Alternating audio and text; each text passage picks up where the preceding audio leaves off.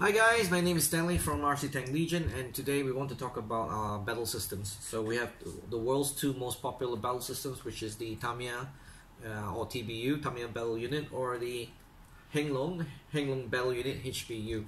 So just a quick one. This is the Tamiya Battle Unit. It has the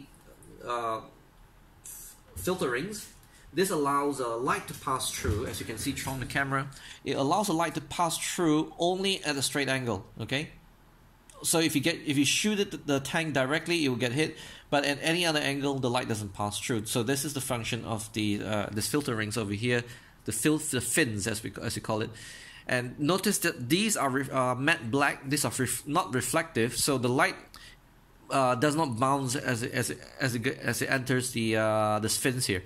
Also, it comes with hit LED, so when you shoot it, you can see the lights flash.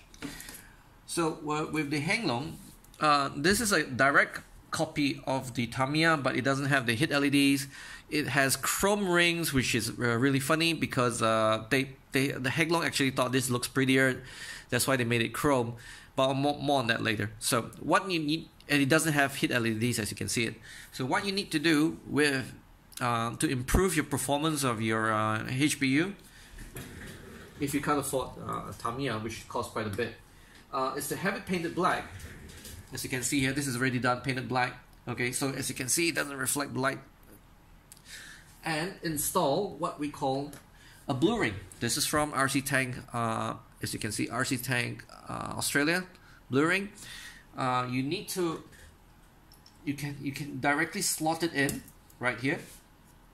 Okay, you got to put a dab of hot glue to hold it in place, and this goes into the plug for most boards, such as the ASP board or the clock TK series boards.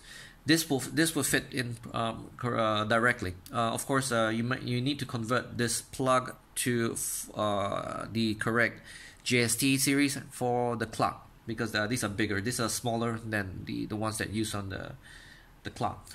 And of course, this doesn't work directly with a HengLong standard MFU. You need to have a MAKO piggyback board, which helps it to have the hit indicator LEDs. I hope this video has been useful, so please like and subscribe.